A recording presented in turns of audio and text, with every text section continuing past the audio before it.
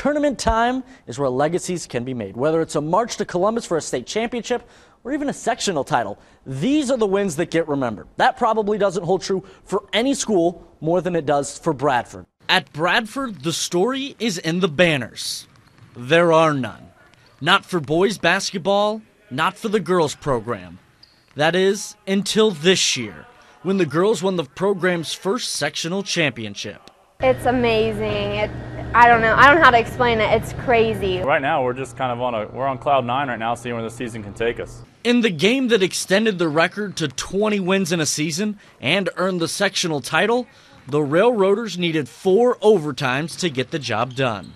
We never done anything like this before, and we want it to happen, so you constantly have to pick up your team and keep going. Looking back on it, I wouldn't have expected anything differently. We beat Covington, which was our rival, for the first time in I don't know how many years on a last-second shot, and we won our own holiday tournament for the second year in a row on a last-second shot. And it's just been kind of one of those years where you don't expect what happens, but for some reason it just happens. That reason is work. This offseason was like none other for the Bradford girls, and now they're reaping the rewards. When we came in this summer and we started practicing, it was a completely different season than it has ever been. The excitement wasn't here.